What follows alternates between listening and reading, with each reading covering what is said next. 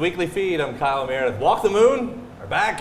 Hello. It's great to see you guys again. It's great to be here, dude. We've been talking off mic before this, and so many things have changed. We go way back to the beginning, and I feel like I should be able to say that at this time. Like, I don't get to say that with a lot of bands, but geez, our relationship goes back to that very first little moment. Absolutely. Yeah. I remember coming in here and loading in our stuff in the performance room back there a long time ago. When, some of the first times we were ever playing some of those songs. Yeah. And I think probably the first copy of anything you had from us was like a CDR. Was the CDR? Because it was a was little jacket with handwriting on it. Brian, who was playing with the CD Seeds at the time, had passed it up and said, "You got to hear this band." And like, this is yes, we will play this all the time. We will, and anyway, man, it's been a great few years for you guys. Congratulations! Thank you so much. This isn't a bad little life you guys are leading. Yeah, it's going all right. If the dreams are coming true, you know, I don't know. You bought a lawnmower. The dreams are coming true. Yes, I mean, when you can say that you bought a lawnmower at 28. When you have something to mow. Yeah. I mean, there you go. He's the only one so far. We're all trying to catch up. What's going to be the equivalent of your lawnmower? What's that going to be? I don't know. I have a cat. I need a new litter box, probably. It's going to be a fancy litter box. Oh, yeah. It's going to be the best, only the best litter box. It's going to have a little scratch pole on the back. Nothing but the best. Pom-poms. Well, let's talk about this because the new record, Talking is Hard. I have written down here, interviews are hard. And then that reminded me of the Radiohead thing of meeting people is easy. Right. Yeah. Right. And it all goes around because I feel for the musicians. Like, I'm always the one on this side. I just have to think of the questions and you don't know what's coming at you. And talking does become very hard. I'm pretty sure that's not exactly what you're talking about here, but at the same time, it's like, interviews are hard. Yeah, I mean, there's something all-encompassing about what we ended up with for the record title, you know? I mean, it is the day-to-day. Like, we are in this world where, you know, you can talk to anyone on the planet instantaneously, but it's still difficult just to have a conversation with someone right in front of you. I think it becomes more and more important that, you know, you're able to articulate yourself and express yourself, you know, when there's just a saturation of media and other people's opinions going around, you know? Like, what the hell do I think? Right. Yeah. And that's what we all want to know, what you guys think. Hey. What are you thinking about today? Yeah, I wish, with that in mind, I wish, so I get to go and think about all these things and come prepared with questions. I'd love to do that with every conversation I have all day long. Like, these are my starter things, like, hi. Right. Like, you're pretty. Wait for it. It's a great album. Thank you. It's different than the first album, and I guess I can't find the word. Concise comes to mind. Like, pop isn't easy to write. You know, I feel like anybody can pull out an acoustic guitar and pull a GCD out. You know, and it might not be the greatest song ever, but you can pull it off. But pop seems like that's a really difficult thing when you guys are doing that, and you are a brand of pop rock. You know. For sure.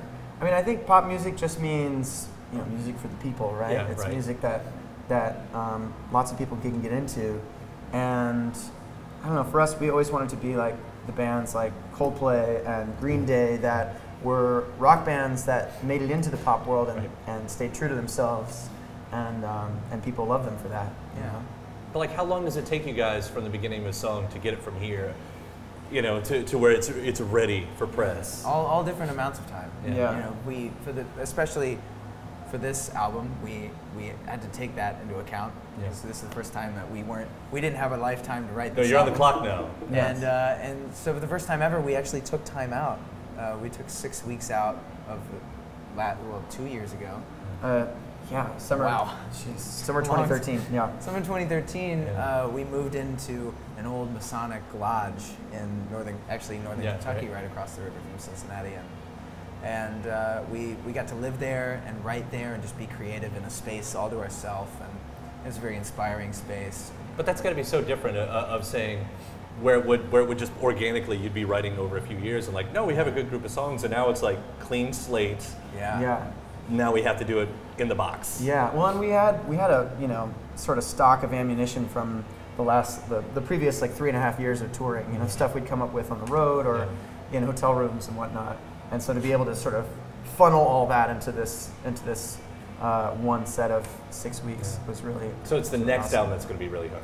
Right. Yeah, we actually rewrote. We went into the lodge with the goal of writing a song every day. We ended up with 50 songs for the record. Wow. So we got a bunch of ammo for the next one. Yeah. Yeah.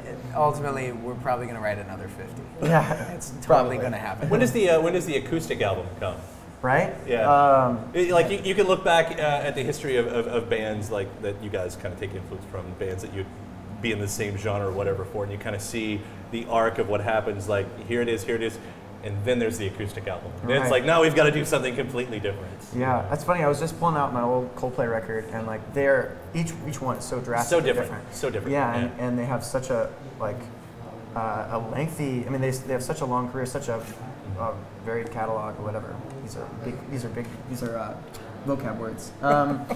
Yeah, and I don't know. It's just I don't know what turns we're gonna take. I mean, with this record, we went in with the ambition of exploring uncharted territory. We wanted to like go darker and go more soundscapey and romantic, and we wanted to try anything. Yeah. And I'm really stoked with what we ended up with. So I keep hearing about the darker thing. What makes this album darker? Is it the lyrics? Because I know, and I've got a few songs we're going to talk about here, but is it lyrics or is it a tone, mindset that you guys were looking for? I think it's both. Yeah, I think we really wanted to get serious about some stuff. Yeah. You know, kind of not get away, but graduate from party band status to, you know, we got so much stuff we're dealing with personally on a daily basis and as a society, and we've got a platform that we can talk about those things from. Yeah. So. Which you start out the record with different colors, and this is the the LGBTQ community you're talking about here. The first thing I found interesting about that is you guys do really, really well in alternative radio. And historically, that's not a part of two worlds that come together. Was that at all challenging for you guys to step out and say, we're going to make this happen, we're going to make sure this is an issue, we're going to show everyone what's going on? I mean, and we're going to put it right at the beginning of the album, so this is the first thing you hear.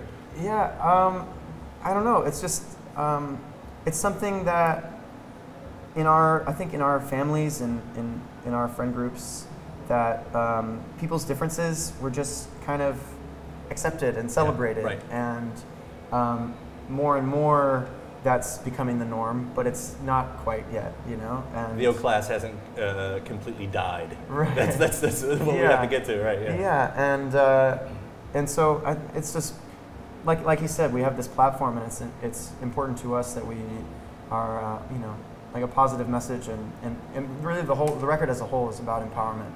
So. Yeah. And I guess I find it interesting that we're still, unfortunately, having that conversation. I know it's kind of because crazy, as we're growing up and everything, you're just with our people our own age group, I guess it doesn't become a thing, and then it's almost becomes every 4 years with a new election. You get hot button issues. Right. That's one of them. We've got Laura Jane Grace with the talking transgender and everything, and that's become the hot button issue. It's like, I didn't expect that we would still be having this conversation in 2015. I know. Yeah. I know. The things we talk about, this happened because it happened. We weren't sitting around in the Masonic like lodge just looking saying, like, for the. Let's talk about this issue because it's in the exactly. newspaper. It's such a part of our lives, and and we've discovered so many differences just from traveling and meeting so many different people that it just becomes part of the conversation so naturally. And and we've met so many people after shows that have derived some strength from our music and some courage, and that's like that is amazing. Right, that's like the moment right there. Yeah, right. That's the most incredible feeling. So taking ownership of that and going for that, is something new for us, I guess, on this record. I loved it, and on top of it, it's a good song. Thanks. That helps, It's actually a good song. And the other one, Up to You, I know I've heard you talk about, having the song having the song to change the world. I don't know if that's the right way to put that and everything, but with everything going on out there and trying to push that through. You can hear that in your scream at the end. It all bubbles up, and you can just kind of hear that frustration coming out. Yeah. And whatever that's. Well, and the more that, like you said, like it's hard to believe we're still having this conversation about, like things like equality, and, and like the more time we spend talking about that, which maybe should be second nature, we're losing time on other issues, you know, that are affecting the world, like climate change and whatnot. That we're just like, okay, we need to put some energy into this, or else, you know. So yeah. I've asked this question before. Do you think a song can change the world? Yeah. And it's almost a difficult thing, and I've heard both sides of this, you know. But I actually got a tweet, or we get fan letters from occasionally from city to city, and this one fan put it in such an awesome way that I realized that the music, how did she put it? Something like the music didn't change me. It gave me the strength. Yeah. To be the change, or yeah, right. Yeah, to do that in myself. So maybe a song isn't going to change the world, but it might inspire someone else to do it. I don't know. There comes the butterfly effect. Yeah, butterfly effect. Yeah, you know, it's just like in Up to You. What we're talking about is a lot of people are sitting around talking about these things and not realizing that we are the people who are going to make the difference. Right. If we want the world to change, we've got to do it ourselves. So take power. You know, all this social media that's happening, all this. Giving us the ability to sit behind a computer screen and do it isn't the same as getting out there and doing it. But getting some people to talk, because talking is hard. Yeah. Right. Yeah. Sometimes just starting the conversation is everything. Yeah. Yeah. It was looking back, and there was some goofy commercial on TV and burning witches and everything like that. Oh, the conversation about how did that happen in history? How did that happen? That was a real thing, you know, because you had these small groups of people that were cut off from everybody else, and so everything different was scary. Mm-hmm. And it goes back to what we were talking about. And here we are in 2015, and you still have small groups of people who are cut off from everything that have become scary, you know. And we've got to realize that 100 years from now, we're going to look back and be like, oh, how were we doing that? Yeah. Right? Crazy people talking about this back in 2015. Yeah. Well, it just takes people pushing it forward. So I would say thank you for all of that. Well, thanks for giving us the opportunity. On the lighter side of thing, I do want to say, so Shut Up and Dance becomes huge. That must have been a relief. Because let's say Anna Sun comes out and it just sweeps. This is one of the greatest anthems of the last decade. I will put every bit of me behind it. Wow. It is an amazing song. It is, though. It's great. And you come out with that, the EP that follows, you know, Tightrope does really well, but Shut Up and Dance. I mean, at some point you're going, okay, everybody's watching. Yeah. Something's got to happen. You know, we certainly, I mean, it's not like Anna Sun was a massive, ubiquitous, you know, mega hit, but it felt that way to us, at least in our van, and like, you know, it took us. It's all relative. Right, yeah, it took us all around the country many times, and like, wow, okay, like this, you know, we've really got to at least do as well as that, and that alone is terrifying. You know. Yeah, being able to keep raising the bar little by little has been so amazing, such a good experience, because we're not drastically changing. You know, we're just little by little reaching more people and getting out there a little bit each time.